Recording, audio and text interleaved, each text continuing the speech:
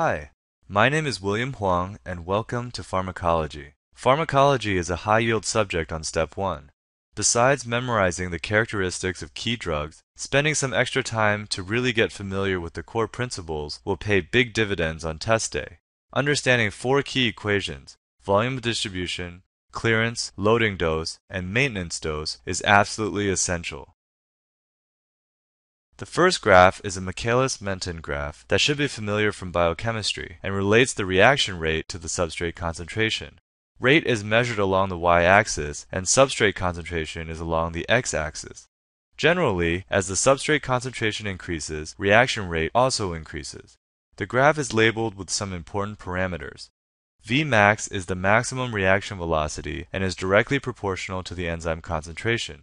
Vmax can also be thought of as representing efficacy, a term that will be defined later. So higher Vmax is reflective of a higher efficacy. Km is a measure of an enzyme's affinity for its substrate and is defined as the substrate concentration at 1/2 Vmax. So a high Km actually reflects a low affinity and a low Km reflects a high affinity. Another way to think of Km is in terms of potency, another term that will be discussed in more detail later. For now, just know that a low Km reflects a high potency. The second graph shown is a Lineweaver-Burke plot. It is also known as a double reciprocal plot because it is the same information as the Michaelis-Menten graph above, but now the y-axis is the reciprocal of velocity, 1/v, and the x-axis is the reciprocal of substrate concentration, 1/substrate concentration.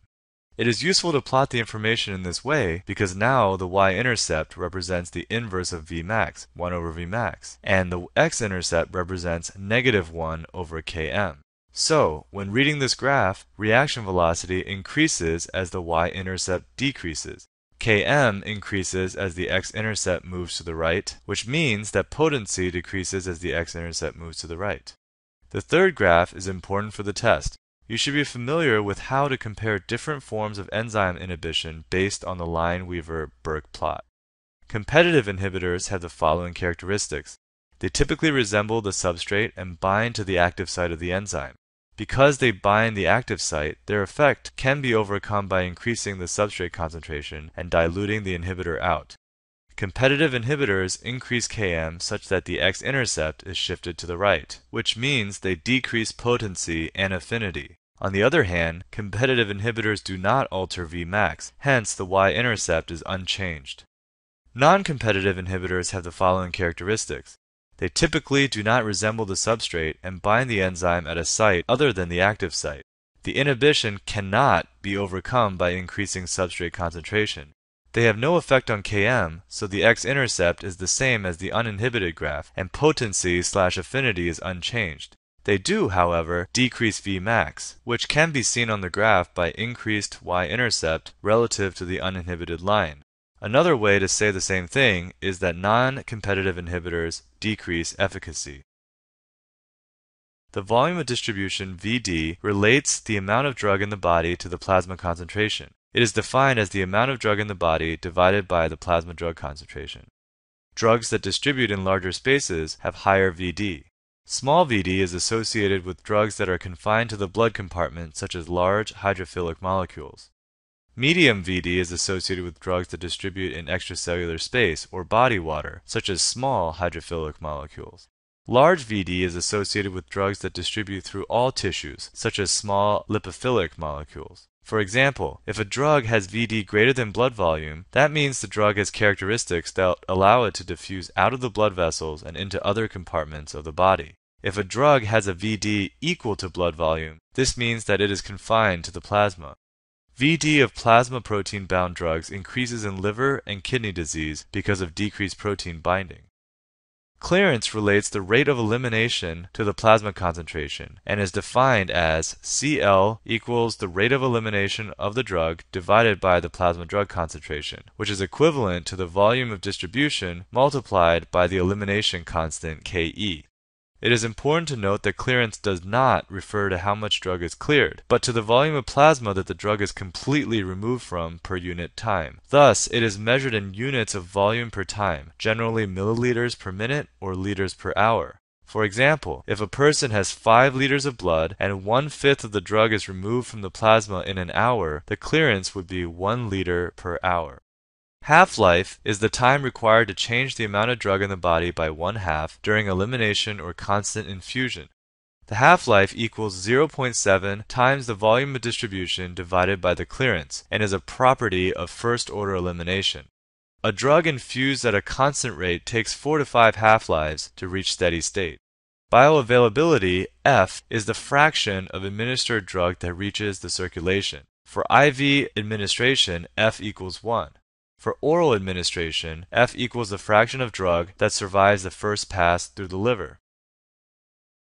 Consider the question, how much of the drug do I need to give in order to rapidly reach a target plasma concentration of Cp? The answer is given by the loading dose, which is defined as the plasma concentration times the volume of distribution divided by the bioavailability. Note that clearance is not part of the equation for loading dose. Now, what about the question, how much of the drug do I need to give in order to keep the patient's drug concentration at Cp? The answer is given by the maintenance dose. For constant IV infusion, maintenance dose equals plasma concentration times clearance divided by bioavailability. Note that the maintenance dose is dependent on clearance. In patients with renal or liver disease associated with impaired clearance, the loading dose does not change, but the maintenance dose is smaller. Let's talk about the elimination of drugs. In zero-order elimination, the rate of elimination is constant regardless of the concentration of drug in the body. A constant amount of drug is eliminated per unit time, resulting in a linear decrease in plasma concentration. Zero-order elimination is less common than first-order elimination, which we'll talk about next. Examples of drugs that undergo zero-order elimination include phenytoin, aspirin, and ethanol. This can be remembered with the mnemonic PEA, which is round like the number 0. In first-order elimination, the rate of elimination is proportional to the concentration of drug in the body. A constant fraction of the drug is eliminated per unit time, resulting in an exponential decrease in plasma concentration. Most drugs are removed from the body by first-order elimination. Recall from physiology that neutral particles cross the cell membrane much easier than charged particles. The same principles regulate drug reabsorption once the drug is filtered through the glomerulus. Ionized species, or charged particles, get trapped in urine and are cleared quickly because their charge prevents them from crossing plasma membranes. Neutral molecules can be reabsorbed across the tubules. Therefore, if a drug needs to be cleared as quickly as possible from the body, the urine should be adjusted so the drug is in its ionized form. Weak acid drugs such as phenobarbital, methotrexate, and aspirin are ionized in basic urine, as shown by this chemical equation. Hence, bicarbonate is used to treat overdose with a weak acid drug. Weak base drugs, such as amphetamines, are ionized in acidic urine, as shown by this chemical equation. Hence, ammonium chloride is used to treat overdose with a weak base drug. Here's a helpful mnemonic.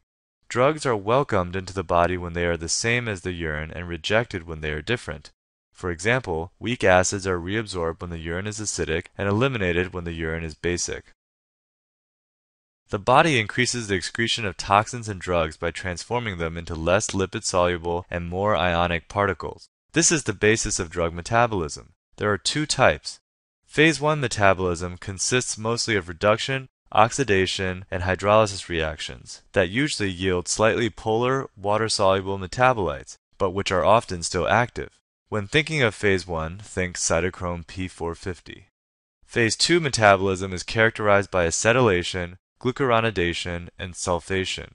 It usually yields very polar, inactive metabolites that can be renally excreted. When thinking of phase 2, think conjugation. Patients who are slow acetylators have greater side effects from and require lower doses of drugs that are metabolized by acetylation, such as isoniazid. Geriatric patients lose phase 1 metabolism first. You can remember this by the mnemonic, geriatric patients retain GAS, an acronym for the phase 2 conjugation types. Hence, elderly patients, especially those with kidney or liver problems, may require reduced doses of some medications. We now return to the concepts of efficacy and potency. Efficacy is defined as the maximal effect a drug can produce, irrespective of the concentration required to achieve this effect. In contrast, potency is defined as the amount of drug needed to achieve a given effect. Potency of a drug is directly related to the drug's affinity for its target receptor.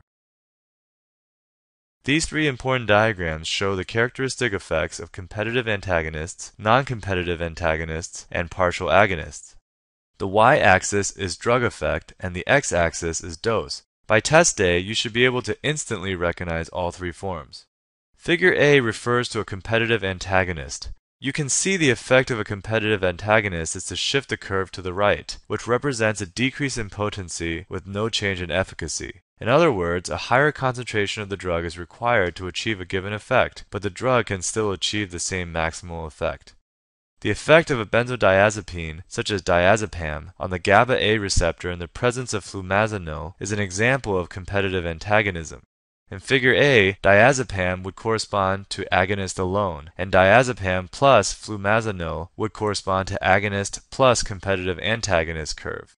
Flumazenil decreases the effect of any given dose of diazepam, hence it is beneficial in benzodiazepine overdose.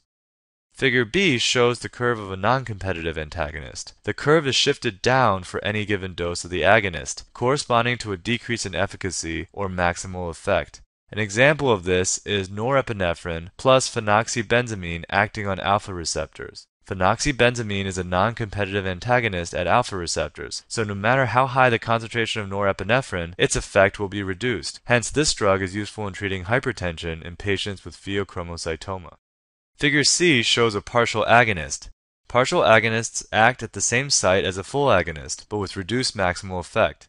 That is, decreased efficacy. Potency is a different variable and can be increased, decreased, or unchanged. This independence of potency and efficacy is an important topic on the boards that is frequently tested. In this plot, potency is shown to be increased. A key characteristic of this drug class is that when partial agonists are given alone, they act to stimulate the receptor, but when they are given in the presence of a full agonist, they act to reduce the overall effect. Morphine plus buprenorphine at the opioid mu receptor is an example of how a partial agonist works. When buprenorphine is given to an opioid-naive person, he or she will feel an analgesic effect. However, when it is given to a heroin addict who is used to a regular supply of full agonists, he or she may go into withdrawal. Even when heroin is administered, its effects will be partially blocked by buprenorphine. Therapeutic index is a measure of drug safety. It is defined as LD50 over ED50, where LD50 is the dose that is lethal in 50% of the population, and ED50 is the dose that is effective in 50% of the population. Ideally, drugs should have a low effective dose and a very high lethal dose, which corresponds to a high therapeutic index. This means accidentally taking a double dose is unlikely to cause harm. Safe drugs have a high therapeutic index. Less safe drugs, like digoxin for example, have lower therapeutic indices.